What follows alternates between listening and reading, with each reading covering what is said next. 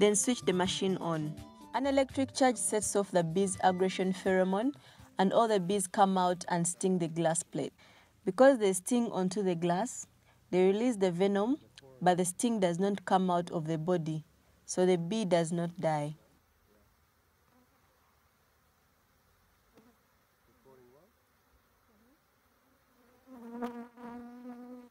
We simply leave the bees to do their work.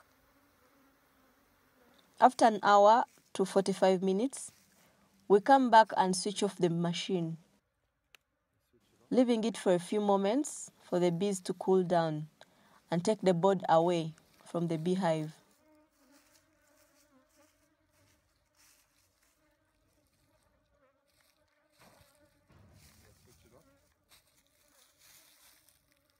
We then bring the machine back to the workshop and slide out the glass.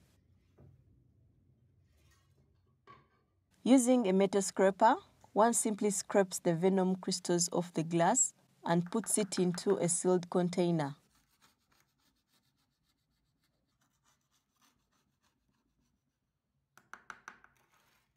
It is important to keep it in a dark container as bee venom is light sensitive.